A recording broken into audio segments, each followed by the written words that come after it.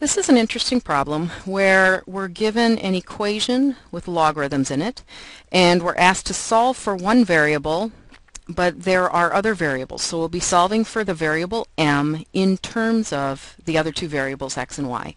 And this is also going to involve a number of the properties of logarithms. So if we take a look at, we certainly are going to want to isolate that term that has the m in it, because we are trying to solve for m.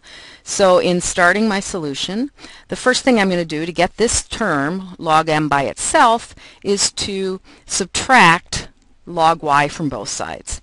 So that will give us log m is equal to 2/3 times log x minus log of y.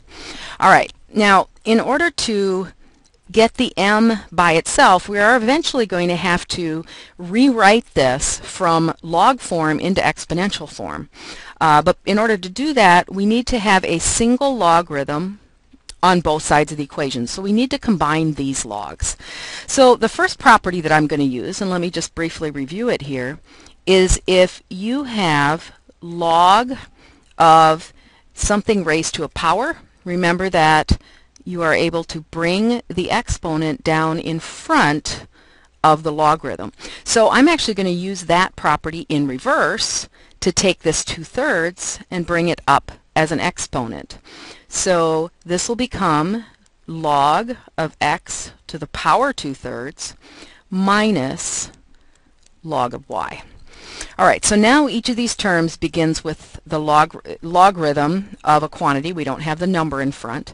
Now we want to look at how to combine a subtraction of two logs. And again, the property we'll use there is if you have log of a fraction, that is the same as log of the numerator minus log of the denominator. So again, using that property in reverse, if you have a difference of two logs, you can write it as a single log of the quotient of those quantities.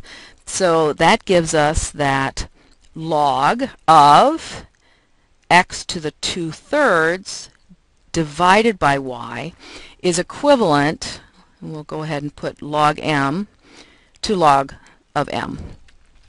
All right, now once we have both sides of the equation as log of a single logarithm on both sides, if you remember the logarithm, any base, the graph essentially looks like this, and what's important about that is that it passes the horizontal line test, so it's a one-to-one function.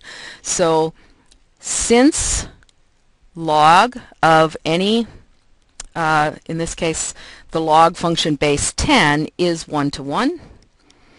We know that if log of these two quantities is the same, then the quantities themselves must be equal. So by using what we know about solving equations, isolating the term involving the variable we're interested in, and using a couple of the basic properties of logs, in addition to the fact that log functions are 1-to-1, we see that in this equation m is equal to x to the 2/3 power divided by y.